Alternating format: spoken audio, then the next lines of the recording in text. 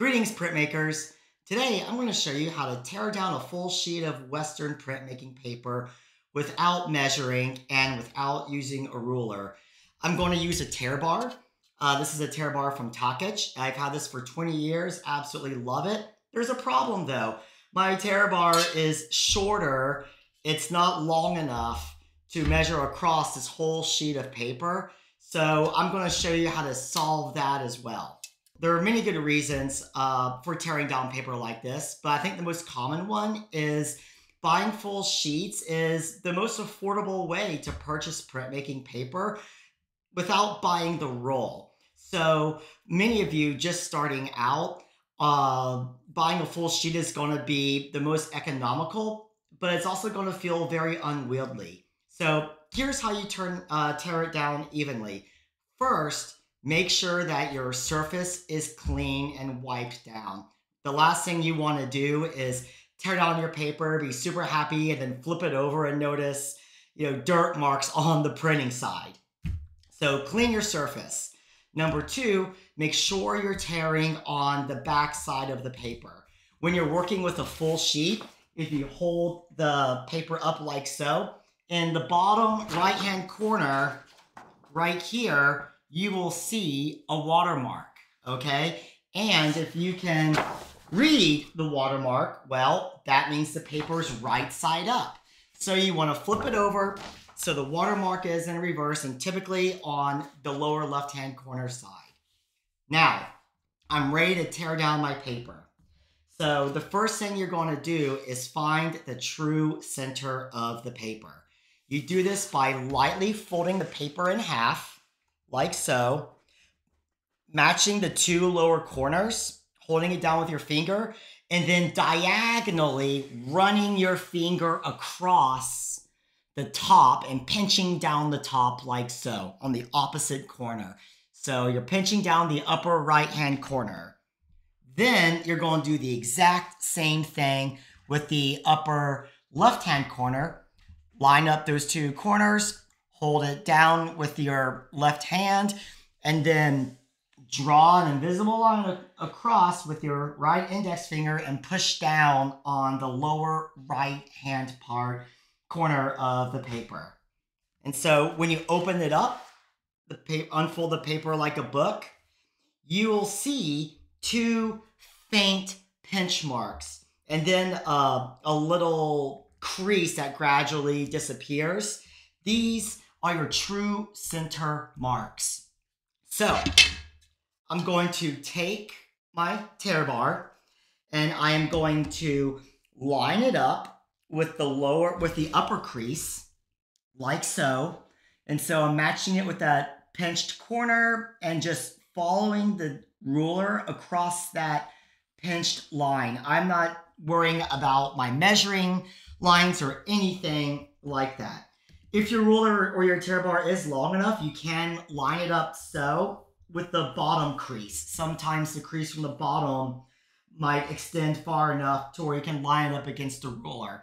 So once I've done that, once I found my true center line, I'm going to tear across the tear bar. One thing that I love about these tear bars is that they're super weighty. If you're using a thin metal ruler, it's going to shift a lot. You just can't put enough pressure down. So having a proper tear bar is really essential for Western paper just because of the weight. All right, and now when it's time for me to adjust, I'm going to slowly bring the tear bar down across the lower crease. Make sure the tear bar is lined up parallel with my first tear, and I'm going to complete the tear like so. All right, now I have two half sheets of Western paper, and I'm going to continue to tear them down, put in the upper left-hand corner. Once again, I'm going to find that true center, bottom left-hand corner, pinch up here, upper left-hand corner, pinch down there, and I'm going to do this second tear. And the more you do this, the quicker you're going to get at it. And the smaller your paper gets, the more manageable it's going to be. When I tear my Western paper in half, all of a sudden the tear bar is long enough to reach across the paper. So it's only that initial first tear where I need to adjust the tear bar. So don't let that trip you up, right? And again, I'm going to line it up, make my tear. One, make sure to tear across, long swooping motions. Okay, and now I have quarter sheets. So I'm going to do it one more time. Or who knows, maybe 2 more times. You can get a lot of mileage out of this paper. And if you're a beginning printmaker or even a seasoned one, sometimes you want to use the whole sheet, right? That's the way we get the most out of our money. Printmaking is such an expensive art form, but it's the best art form.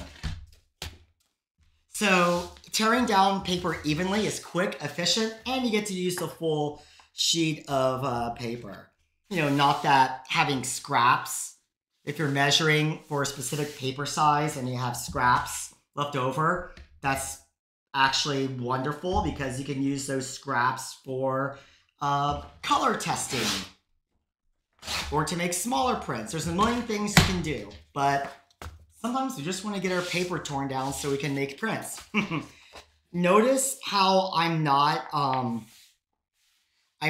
tearing down each sheet as far as it can go. And then moving on to like the next half sheet or the next quarter sheet. I'm tearing all my paper down to the same size at the same time.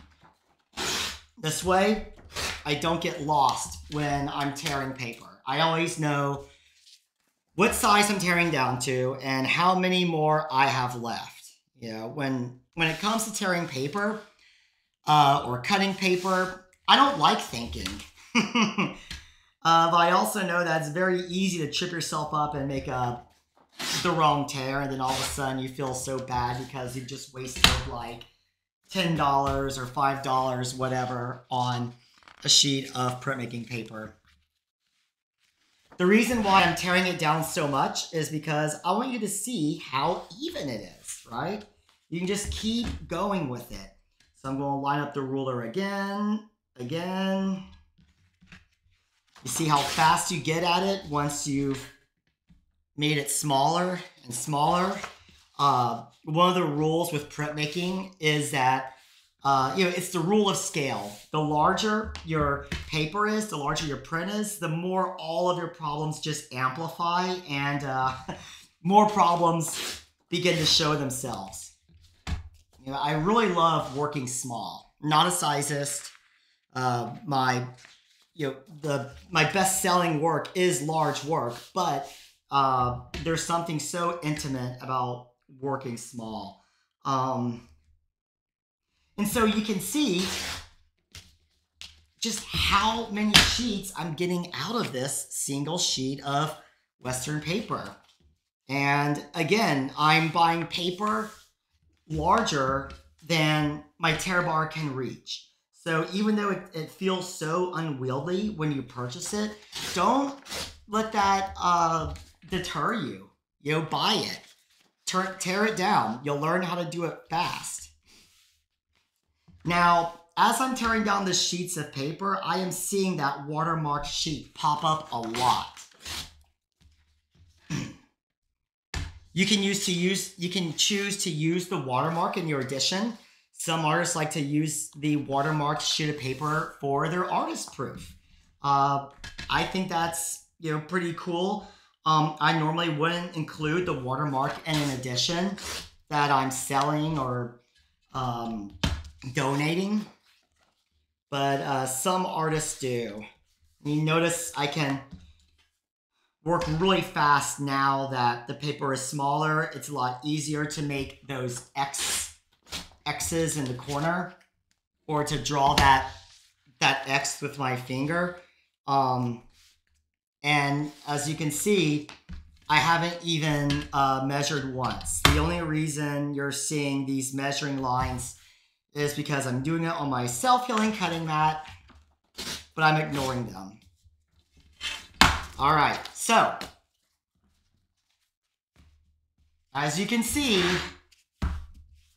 perfectly torn down, nice and even.